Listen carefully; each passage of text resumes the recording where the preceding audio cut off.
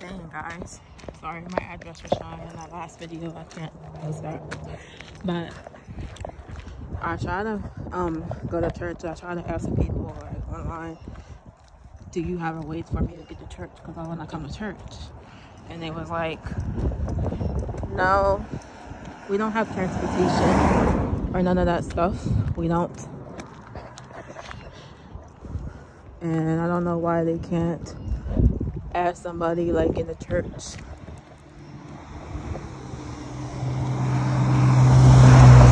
I don't know why they can't ask nobody in the church to find somebody in the church that can drive me, because that's what the other church did in Pennsylvania.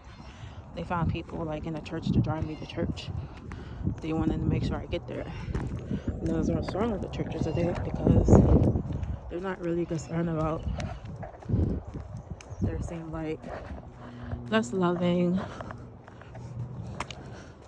Less Christians are loving, not showing any hospitality or nothing like that.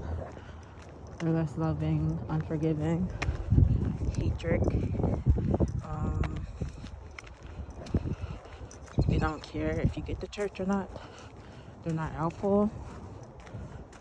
They're critical just because you're different than them or have a disability. And not everybody like that in the church, but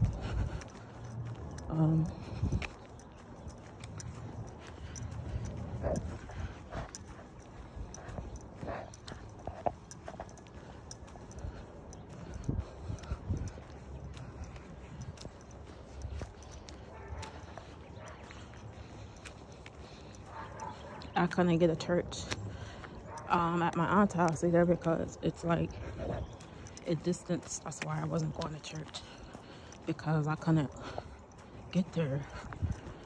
She had her own to get to church. She wasn't going to take me to no other church. She wanted me to go to church. I didn't want to go to her church.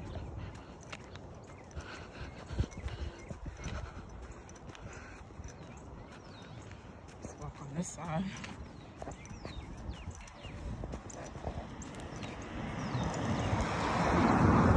So the cars don't hit me.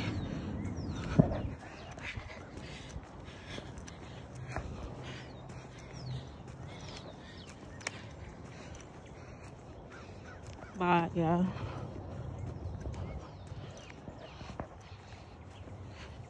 I don't have a car. I don't have nobody to teach me how to drive.